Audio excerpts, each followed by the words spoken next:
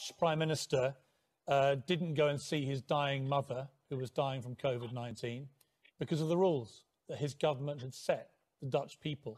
That's leadership. That is actually putting sacrifice, personal sacrifice of the greatest kind, ahead of anything else, and doing what you felt was best for the country and to send the right example. What Dominic Cummings has done, with the complete support of the Prime Minister and every senior cabinet minister, is he's taken this country for a bunch of mugs.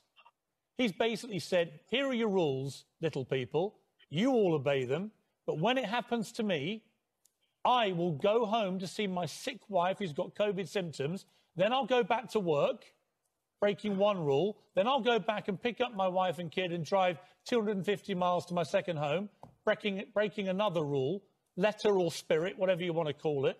Then in the middle of the time when both me and my wife have what we think is COVID, driving our son to an NHS hospital with COVID in the car, in other words, him and his wife, which breaks another rule, which most of us would not have been doing.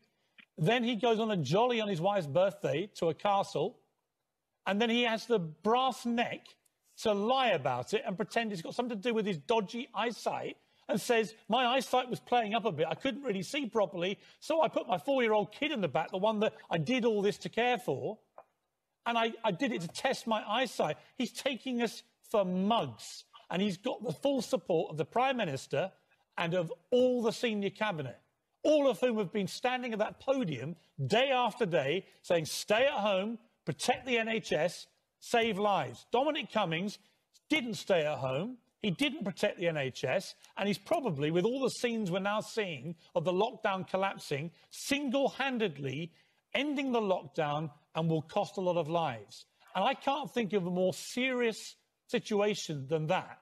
And yet there he is, not even apologising, not acknowledging he made a single mistake or did anything wrong. And I'm sorry, I think it's a total disgrace. Now, you tell me why